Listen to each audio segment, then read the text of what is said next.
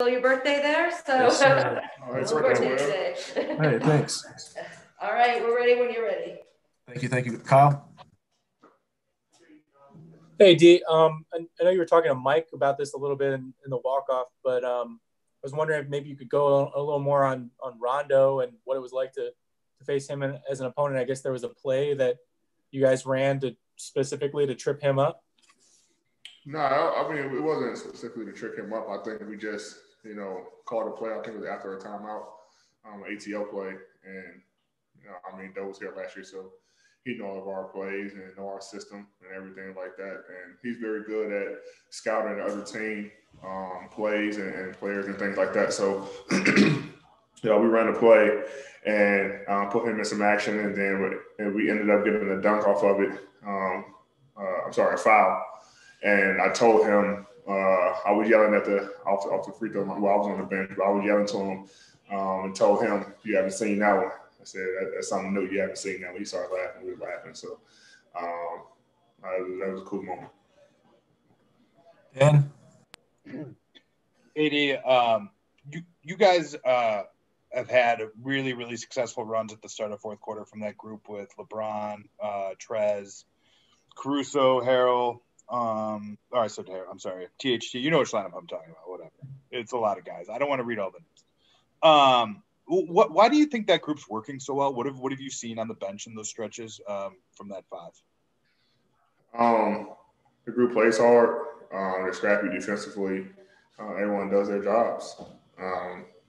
And then the start of fourth, we always got the bench saying, okay, fourth quarter is winning time when it's close games or, we might be down or anything like that. And that group come in and make great plays to start the fourth for us to get us going. And I think tonight we went on an 11-0 run or something like that to start the fourth. We was able to get the lead and kind of maintain that. So that group's a special group.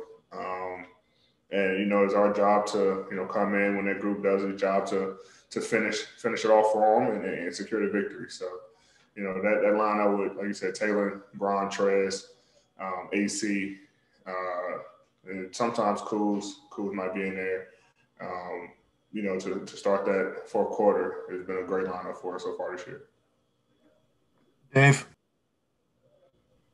Eddie, LeBron said he loves having fans at the games, but I guess having fans at the game could lead to something like that happening in the fourth quarter there. What's your take on it? Is it worth the risk of having stuff like that while the COVID protocol is going on to have fans in the stands? And did you have any thoughts on that brief altercation? Yeah, one more incident is not going to change the fact that, we love having fans at the game. Whether we're home or away, it just brings back, the game that we love, that joy from the fans and the support and things like that. So it's always fun to, whether it's 500 people or 1,000, 1,500, whatever it is, it's always enjoyable to play in front of, a crowd. About what happened, I don't think I was in the game yet. I just saw Bron talking, to somebody courtside, and they were talking back. So I'm not sure what exactly happened at the time. And when I walked over there, the referees was already, kind of separating and take care of it. So I'm not sure what she said or what he said or anything like that. But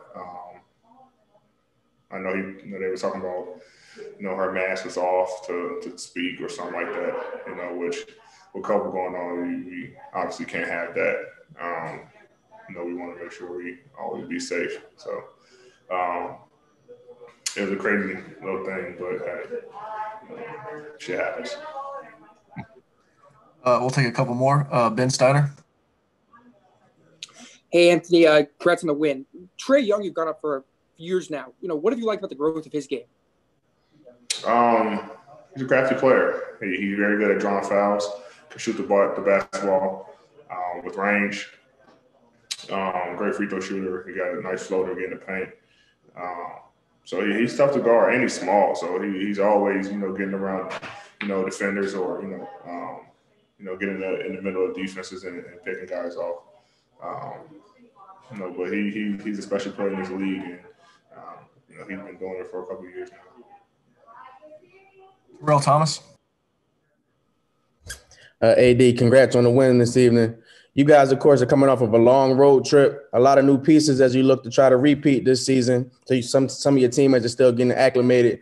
What do you feel like you learned most about your team during this road trip? We're a team that's gonna fight. We're a resilient team. You know, being down in Philly, coming back, fighting. We're gonna get every team's best shot. And so I think we show our resiliency this trip, and we also show how together we are. While we still learn each other, not having a lot of practice time, short off season, short in training camp, you know, we're still trying to figure, each other out and figure out, how to continue to grow as a team, while also, saving our legs and things like that. But I think we showed that we're a complete team. We showed that we're very together on the floor, and we showed our resiliency. We're going to continue to fight. We're going to continue to battle, and we're still learning on the fly while we're getting wins, which is a good thing. Thank you. Last question, Tony DeVille. Hey, D. You play with Rondo, in New Orleans and here in LA, and you know how he is. Everyone knows he has a reputation of being a player's coach, a coach on the floor. Not sure how much longer he's going to play, but can you see him being a head coach after he's done, playing and being a coach going forward? Yeah, for sure. I mean, that's always his dream is to be a coach. At the NBA Top 100 camp, he coaches. He's a coach on the floor. Even when he's not playing, he's coaching.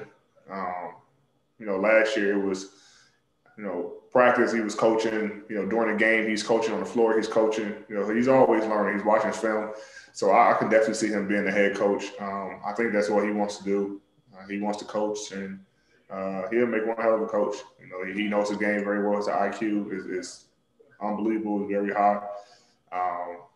And he gets along with a lot of players. He knows how to talk to players, and he knows who he can be more aggressive with, who he has to, kind of just take it easy on, just kind of, tell him things. But I think he's going to be a great coach in this league if that's what he, end up doing, which I think he will.